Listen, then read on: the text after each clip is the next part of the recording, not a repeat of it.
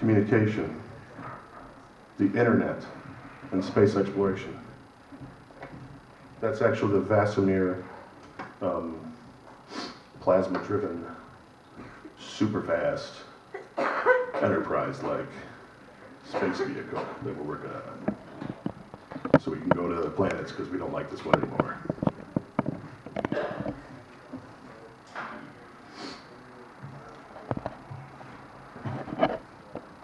I'm going to quote John Maynard Keynes here from an article in 1930. If you don't know who John Maynard Keynes is, he's the father of modern economics. For the moment, the very rapidity of these changes is hurting us and bringing difficult problems to solve. These countries are suffering relatively, which are not in the vanguard of progress. We are being afflicted with a new disease of which some readers may not have heard the name, but of which they will hear a great deal in the years to come, namely technological unemployment. This means unemployment due to our discovery of means of economizing the use of labor, outrunning the pace at which we can find new uses for labor. To explain the chart, this is showing that previous to the Industrial Revolution, for all of human history, humans did at the very least 98% of all the work that needed to be done in order to live our lives. We had some horses, some plow animals, maybe even some windmills, things like that, but 98% was done for millions of years by us. This was a stable system. With the advent of technology, though, we saw unemployment drop drastically, people's purchasing power drop drastically, and in the 1920s they developed something called credit to keep up with all this. This has continued to today. Humans have continually moved from one service sector or one sector of the economy to another. In 1860, 60% of Americans worked in agriculture, now less than 3% do. In 1950, 33% of Americans worked in manufacturing, now less than 10% do. All the jobs have moved to what's called the service sector, which is over 80% of the economy today. However, the service sector has been replaced largely due to computerization in the modern age, contributing to our second Great Depression. Where is this going? And why are we doing it? If it's not for the plasma TVs, it's for the information conservation and acquisition built into our DNA and the structure of the universe.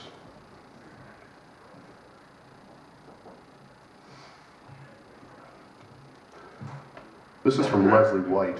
He's an anthropologist in the early part of the 20th century. He advocated the understanding that we have something that's going on called cultural evolution. Culture creates a feedback process with biology. Biology creates culture in the minds of each one of us. We share it, we have language, we have the ability to learn and share. Then that culture then creates something called technology. Technology, as I've gone over before, extends our biology. It helps us solve problems we couldn't solve normally. It increases our fitness and helps us develop and create more unique ways of interacting and taking from the environment. Ultimately, he thought technology is an attempt to solve the problems of survival. This attempt ultimately means capturing enough energy and diverting it for human needs. Societies that capture more energy and use it more efficiently have an advantage over other societies. Therefore, these different societies are more off the page. What? He was going to say something about progress, but ultimately that's kind of what's happened in our modern world. Less than 0.05% of the people on this planet now still live in a hunter-gatherer type lifestyle, which all of us did less than 10,000 years ago. That's a startling change. For millions and millions of years, we lived in that state. Now there's radical changes happening that we don't even think about.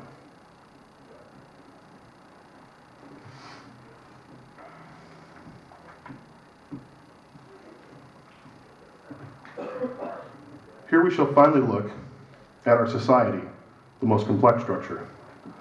We will look into how societies have evolved and form from the most basic level to understand some fundamental rules, look at some of the processes of selection that shape us and our environments, and take a look at some of the psychological and cultural adaptations that have taken place. Here we will end our analysis, hopefully with some better answers for the way things are than we started. This paper sucks.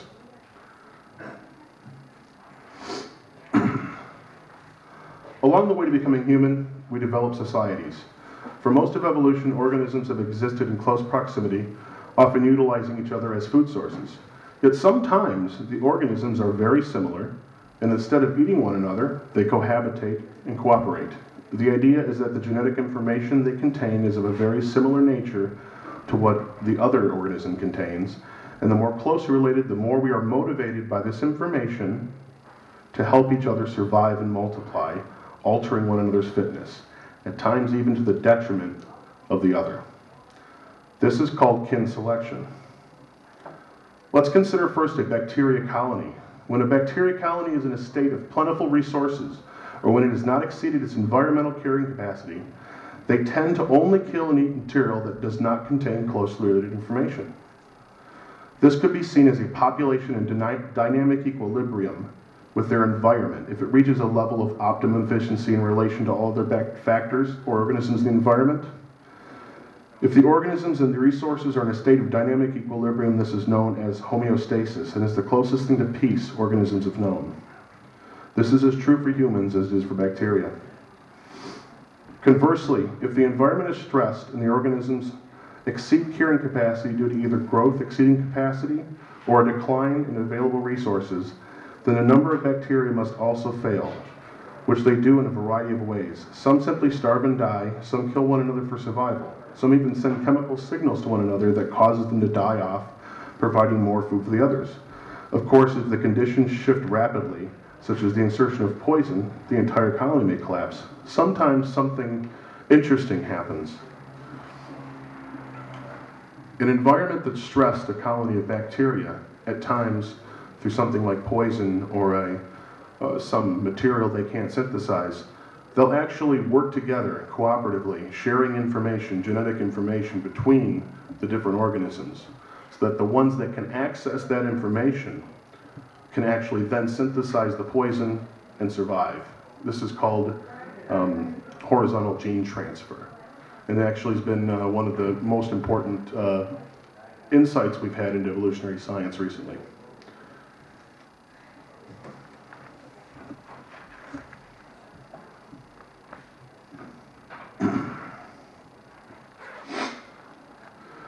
Consider the analogy to our modern society. When things are bad, people tend to work together to try to help each other out, right? But when things are really good, they forget about that. Societies themselves, since they live in and technically are a part of the environment in which they reside, are under selective pressure of the individual level. However, many organisms have found a way to alter their competitive fitness by adopting cooperative processes into their framework. As in nature versus nurture, competition versus cooperation is a false dichotomy. Nature and nurture are seen to have a complex and dynamic interplay across time and space.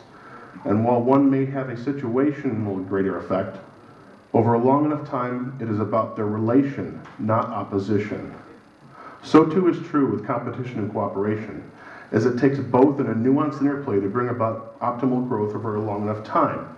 Our genes have known this before our culture did. The framework of our society is built on both of these, and in fact our psychology prefers it this way. However, when one of these concepts achieves a dominant position for an organism or group, he is at a disadvantage to other organisms, who use both tools for development, both individually and collectively, metaphorically putting all your eggs in one basket, or monocropping. This is akin to the false dichotomy between hyper-individualistic human societies and hyper-collectivist. Each may have its place in its time, but each in turn will be at a selective disadvantage to one who uses both.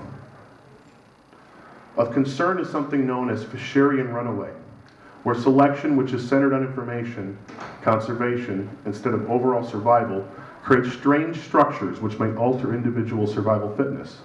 This is best seen in the peacock's tail. Girl peacocks love that big blue tail. And once they start selecting via accepting mates, these tails get bigger and bigger, even though to the outside observer, they're completely unnecessary and in fact may be detrimental to individual survival. Consider the analogy, again, of our modern society.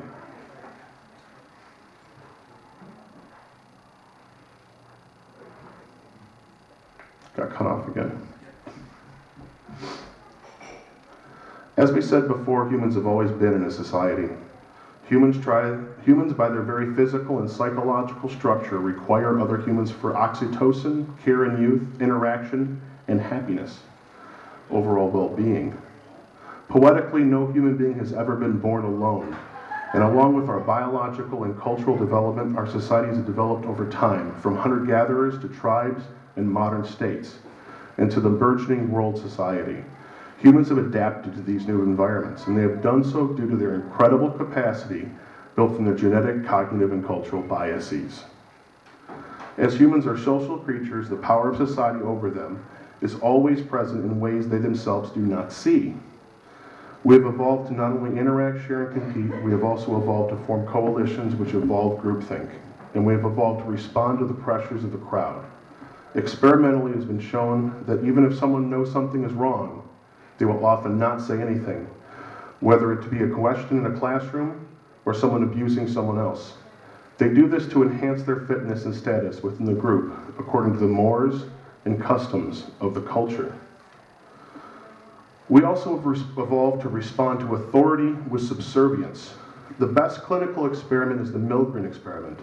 This experiment used electric shocks to see if they could make ordinary people kill someone by use of a professional atmosphere and an air of authority from the researcher sitting next to them.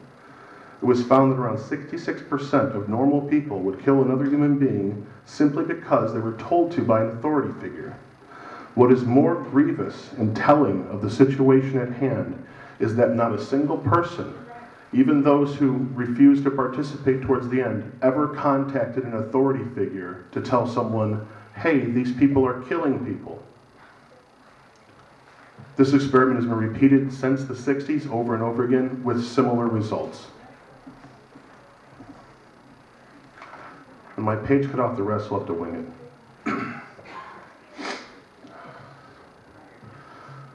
An interesting concept is the sociological concept of dramaturgy. William Shakespeare said, "All the world is a stage, and the men and women are merely players." In fact, we have found this to be concretely true both societally and psychologically. An interesting experiment that contributed to this understanding was one by Phil Zimbardo called the Stanford Prison Experiment. Within this experiment, Zimbardo selected 12 normal college boys and put them in a situation where 6 were randomly selected to be guards, 6 randomly selected to be prisoners, and he himself would play the warden. Within 3 days, the experiment had to be concluded due to emotional breakdowns and abuse occurring within the play atmosphere. These people were losing their individual identities and becoming the parts they play. What's interesting as well is that Zimbardo himself didn't stop the experiment. It had to be stopped by someone outside because while he was in the experiment, he was the warden. And even outside of being the warden, he was the experimenter. He was playing these parts. Consider to yourself in our modern society how much we play the parts that are just given to us, and that we think we create for ourselves. Are we actors or playwrights?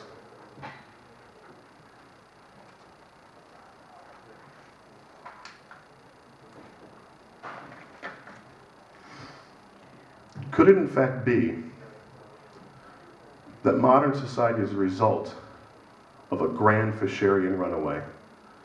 That those same peacock tails that evolved in peacocks have led to the structures in our culture, in our society, that do not help us whatsoever. And they evolve for no purpose other than selecting us against the culture that exists already, or helping us to mate. Is this where we're at?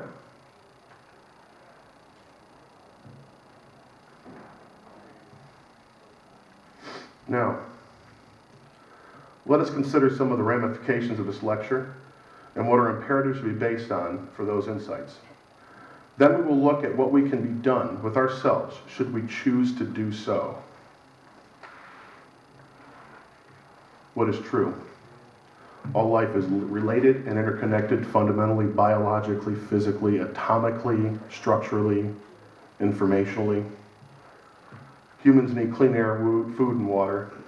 Humans also need companionship. Humans need ways to explore their environments, both mentally and physically. Human culture is a serial process through which we exchange information and therefore alter and increase our fitness. And we enjoy our information. That's why we have the internet. We didn't just build it for fun. It's because it's what we do. We explore our environment. We collect information, just as we've always done. It's important to realize this is a serial process. One person doesn't do this. This is us all working together, all taking part in the play, building the internet, building the society. We're all part of it. It was here before we were born. What is false? Humans are not perfect. We're not the best creatures. We're only adapted for our environment like everything else. And there's nothing in us that says that we are superior, and there's nothing within us that says that our intelligence and the ideas we cling to are anything that is overall adaptive or consequential. Our capabilities are not without limitations, as we've seen from our cognitive biases, as we've seen from the structures of our bodies. They're limited by the environment for a good reason. That's how they adapted. Humans have constructed an artificial, symbolic, abstract reality on top of the natural one, and that's the one we interact with most now. When we're using our TVs, when we're using our computers, when we're even interacting with one another in person, we're doing it through language, through symbols, through interaction of symbols. We don't work the earth. We don't interact with animals. We don't do the things we did for millions of years. Consequently, humans create their own meanings and purposes outside of the confines of nature because we've lost our way. We don't understand natural processes anymore. All we understand is the information we've accumulated in our heads. All those buckets of sand. So what shall we do? Think about it for a second. If we were to stop right now, collectively, as a human species, and look at the situation, we know that we have the technology and the resources to change this world. We've been doing it for a long time. This didn't start now. We've been changing the world, changing the environment for millions of years. It's just now that we see the true ramifications of this runaway effect. We have to stop being part of the play. We have to become playwrights. We have to understand our limitations and use technology to overcome them productively. We have to understand our cognitive biases. We have to utilize technology to help us overcome these so we can see the world rationally and see the mistakes we've made and stop making them.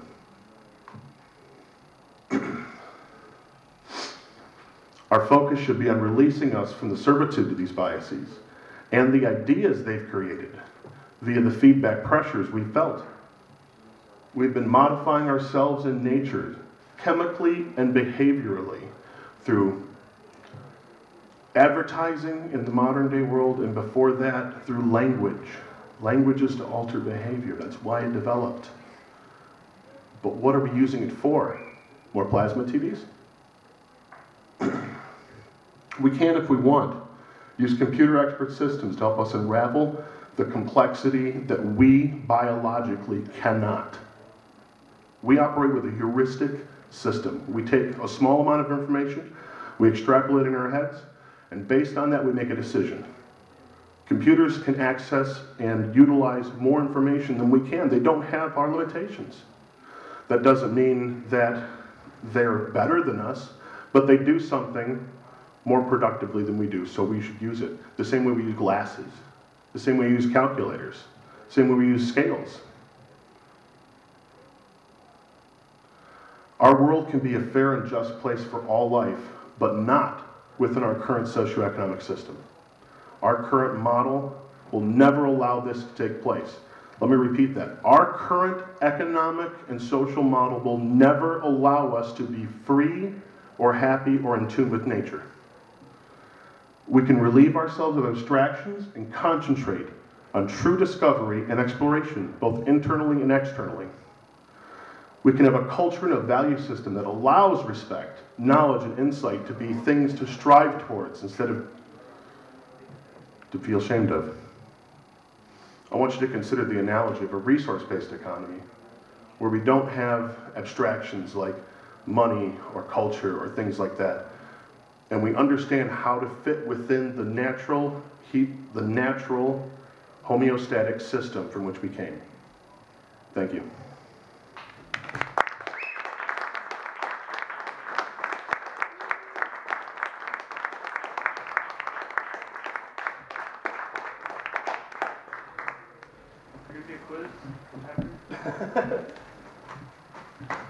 Everybody fails the quiz.